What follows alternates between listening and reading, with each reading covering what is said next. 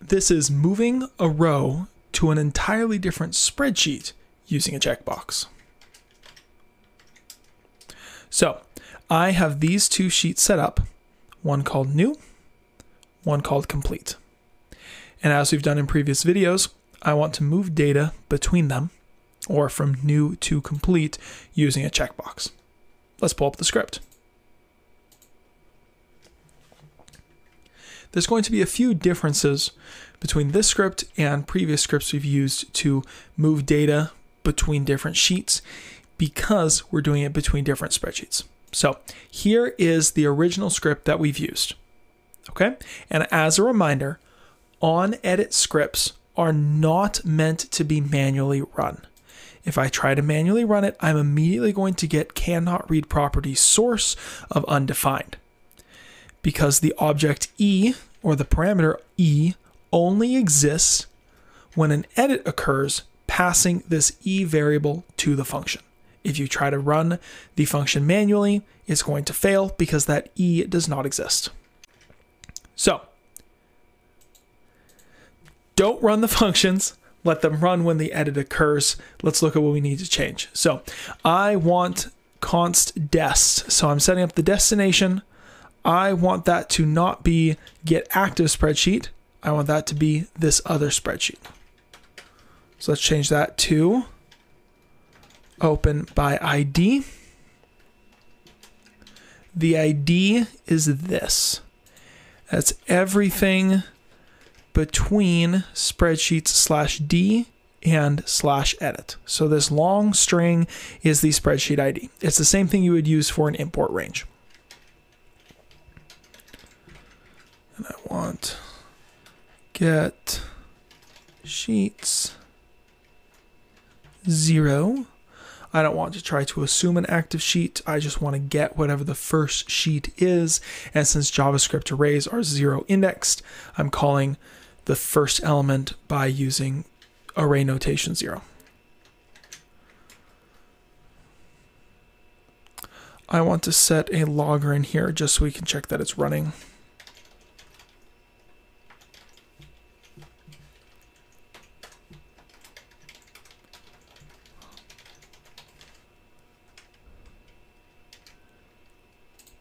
All right, so now when I make an edit, it should show up here when it happens.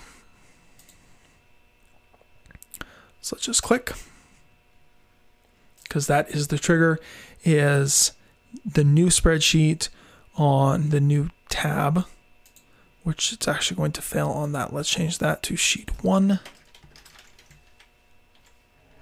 Or actually get rid of that entirely since we only have one sheet.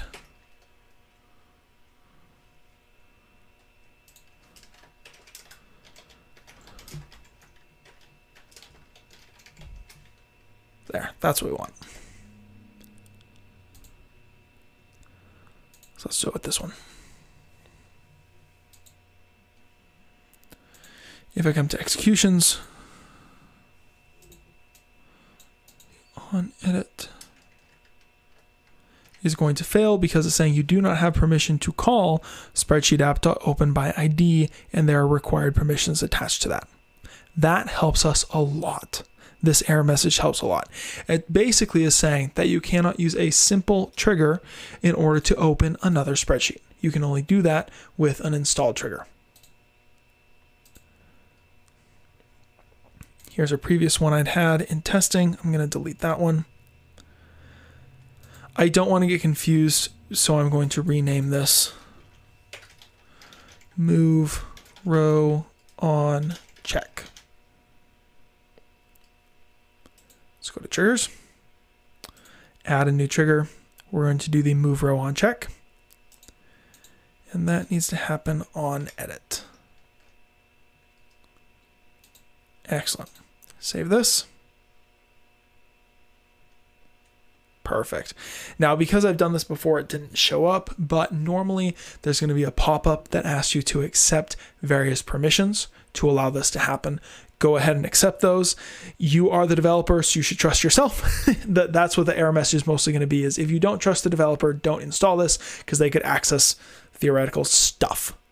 You're the developer. No one else has access to it. Go ahead and accept it, and it should run through. So now I've renamed the trigger. I've created an installed trigger. Awesome. Let's go ahead and give that a try.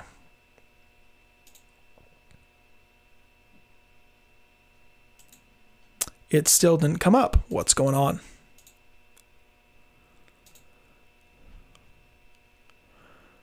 All right. So we made it to go. And again, I sometimes like to show the troubleshooting to see where it failed.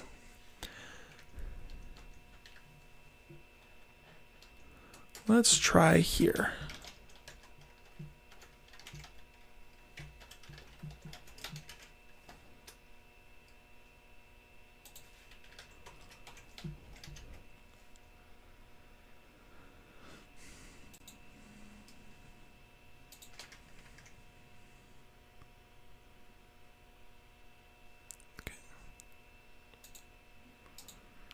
We're still getting a fail. And where did it fail? There we go. Exception: target range and source range must be on the same spreadsheet. Again, I'm showing you this so we can look at the troubleshooting to get to the final. So we're looking at row 9. Code 9 is giving us the row number. So we're looking at row 9. And it's saying target sheet and source sheet must be on the same spreadsheet. That's because this .move2 as well as the .copy2 require it to be on the same sheet. And that's where we're running into challenge. So rather than this, let's comment that out. Here's what I'm going to do. Rather than calling the source and moving the source, I'm going to call the destination first. Get range. I'm going to get the last row plus 1. First column, 1 row, 3 columns. Dot set values. And that's where this is going to be incredibly important. Is rather than trying to move the row, I'm going to set the destination row equal to the current values. Offset 0, -2, 1, 3. Dot get values. Let me uncomment this just so we can compare. So here we have the one that's not working but does work when you're working with 2 sheets on the same spreadsheet. Source.getRange.move2.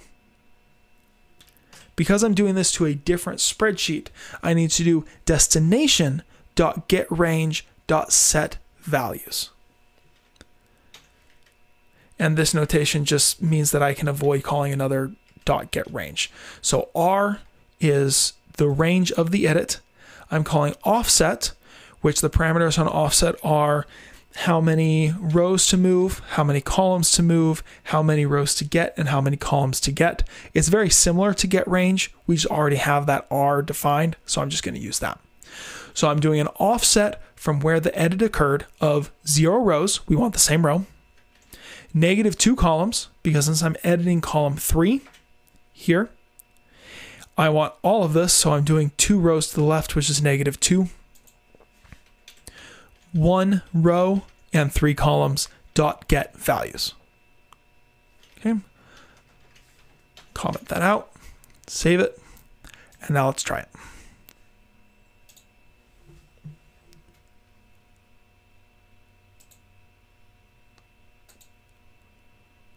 And there it is.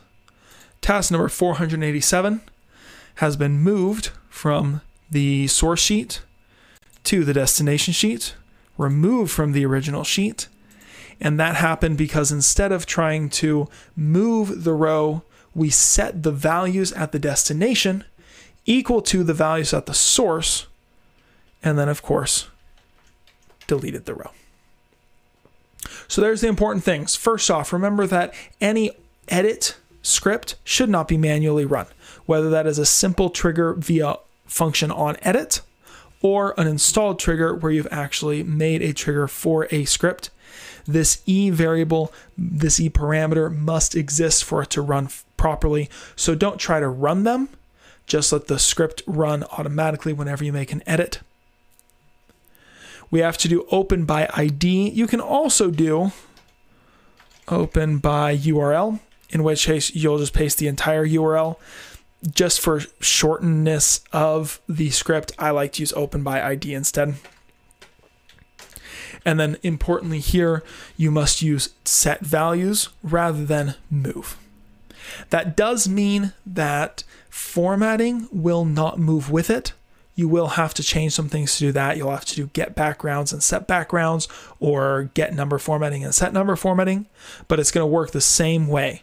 You're going to set the formulas, you're going to set the formats, you're going to set the backgrounds by calling the destination range and setting the destination range equal to the source range, rather than calling the source range and moving that to the destination. Thank you so much for watching. As always, if this was helpful, like, subscribe, and go ahead and reach out to me via email here in the comments section, on LinkedIn, on Twitter. Always happy to hear from you and help out wherever I can.